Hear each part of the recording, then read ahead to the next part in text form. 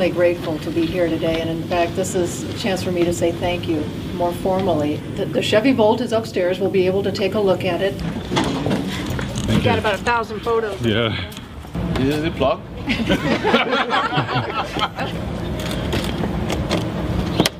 It's as simple as that. The batteries are in the trunk? No, the battery in this particular design is a T-shape right down the center and across the back seat area. Because everybody thought we killed the electric vehicle. No, we didn't. It's alive and well.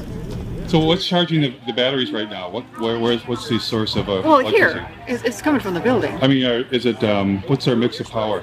Oh, actually, Lansing feeds the building. What's that? Lansing feeds power to the building. So I don't know. They're, I bet you they're a bit of coal. Well, they're heavy on natural gas, aren't they? right now the car's charging off of your grid. Right.